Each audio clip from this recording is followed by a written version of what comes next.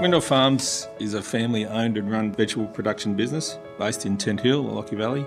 I'm third generation. We have fourth generation coming on as well now, and we primarily grow winter vegetables and potatoes. A recent challenge that's come along is Diamondback Moth and brassicas.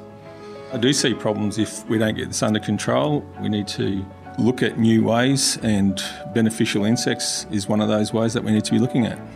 We've had 2 releases of wasps, and the idea of that is to try and eliminate some sprays, so some applications at the end of the crop, and so far we've seen reasonable results with that. We had a 5-hectare block of broccoli. Our approach was to do 2 releases of wasps at week 2 and week 4, in conjunction with several soft chemical sprays. We've harvested the broccoli now, and we've had quite a good result. Packouts are good and no evidence of live diamondback moth.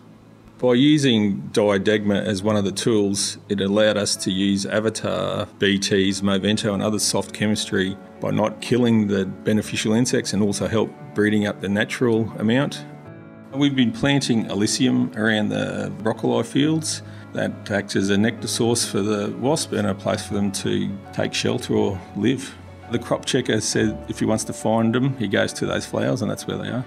For the start of the season, this would have been the highest pressure we've ever had, the most diamondbacks we've ever seen, and for the result, we've had a great result with it, and it's very pleasing to see the end product. It's very clean.